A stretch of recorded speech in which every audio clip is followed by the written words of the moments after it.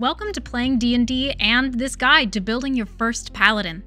Paladins are half tank, half support, and all epic. That's why the music in this video is a little extra. In this video, we will take you step by step through the process of creating a great starting paladin, so you can dig into having fun playing D&D with your friends faster. We are building this paladin on D&D Beyond, the official D&D toolset that makes D&D easier to play. Register for free and click Create a Character. Select Standard so you can build your character step by step.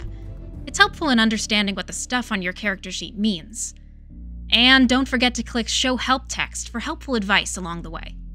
But if you're really pressed for time and your game is starting like 5 minutes ago, you can choose Quick Build. Select your character options and bam, you have a character.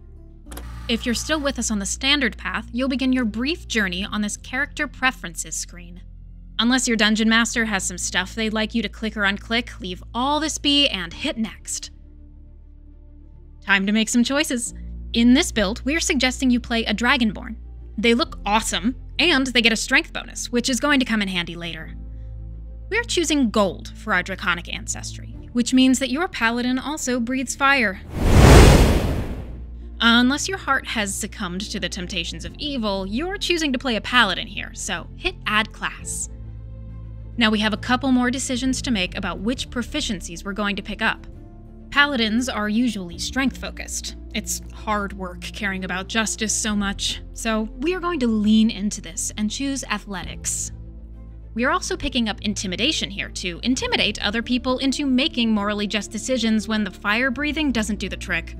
You also get 2 class features, Divine Sense and Lay on Hands. Divine Sense allows you to literally smell evil, and Lay on Hands gives you a pool of healing to draw from. Let's head to the next step and look at our ability scores. Okay, what do these mean? Strength. How heavy of a sword can you carry to ride forth and smite evil? Constitution. How many hits can you take while smiting evil? Dexterity. Can you stay balanced if evil tries to trip you up while you're smiting it? Intelligence. How much do you know about the evil you're smiting? Wisdom. What observations can you make about the evil you need to smite that could assist in the smiting? And charisma. Can you lay down your sword and defeat evil with a really good monologue and a hug? Here you're presented with 3 options: Standard Array, Point Buy, or Manual. Ask your DM which they prefer you use. They're all fine and really just depend on what your Dungeon Master likes. For this example, we'll be doing Standard Array, but any way you do it, here are the guidelines for a typical Paladin. Strength should be your highest score, then Charisma, then Constitution, then the rest are up to you. Now let's move forward to the backgrounds. These can add some depth and backstory to your character, and give you some additional proficiencies and minor traits. Some popular options for Paladins include the Acolyte, Soldier, and Noble. We'll be going with Noble. You get proficiencies in History and Persuasion, which will help with knowing things and convincing people you know things. We also get to choose a language. We're going with Dwarvish, just in case we encounter any big stone doors you need a password to enter. It happens more than you think. Lastly, we get the Position of Privilege feature, which allows us to make ourselves at home among the pompous and pretentious people of the world.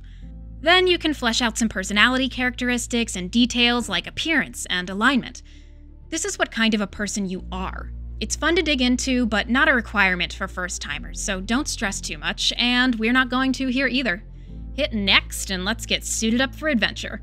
You've got a choice between starting equipment or enough gold to buy some in your game. Unless you're particularly into bargain hunting, we suggest going with starting equipment. We want our Paladin to be a force to be reckoned with, both offensively and defensively, so we are going with a longsword and a shield. Then, just so we have some ranged options, we'll pick up 5 javelins. And seeing as we've got some exploring to do, let's grab an explorer's pack. We're automatically given chainmail, and you get to choose your holy symbol. You can choose from a variety of options. We'll choose an amulet, but this choice doesn't impact your gameplay. We've also been given some stuff from our noble background, like a set of fine clothes and a signet ring, just in case we're invited to fancy parties. Strong attacks, healing, and that party life? Paladins are pretty well-rounded. we're all finished with this step. Time to hit Add Starting Equipment. You're all done and ready to storm into battle with your righteous warrior. Well, not quite yet, but soon. Let's take a look at our character sheet. You can give your character a name, upload a picture, change the style of your sheet, and most importantly, click everything. The first thing to click is Inventory and equip your chainmail, longsword, javelins, and shield. See how our AC automatically went up, and we can choose the longsword or javelin option under Actions? Now you can hit stuff with your sword while hopefully evading your enemy's attacks. On to the other good stuff. Wherever you see a number on this sheet, you can click it, and it will roll the necessary dice. Has someone questioned your honor? Roll to attack. If you miss, roll Persuasion to convince them it was a warning shot. If you hit, roll damage. Now let's say on your adventures, you've managed to level up to 2nd level. Congrats! Among other upgrades, your paladin can now cast some spells. You'll be able to learn 3 first-level spells. First, we'll pick up Shield of Faith, because it's a bonus action spell that makes our already suited-up paladin even harder to hit. We'll also grab Command, in case any of our enemies have the gall to resist our intimidation. Last, we'll take Bless, cause nothing says bless you like an extra D4 to 3 of your party members' attacks and saving throws. If all that sounded like nonsense, just ask your DM. After we've hit Prepare next to each of these spells, you'll be able to view them on your character sheet and track your spell slots when you cast them. One last thing before you go. At 2nd level, you'll also gain access to your Divine Smite. This ability is one of the primary reasons paladins have such a shining reputation. When you hit an enemy with your sword, you can expend a spell slot and deal a bunch of extra radiant damage to whatever unfortunate creature is on the receiving end of your sword.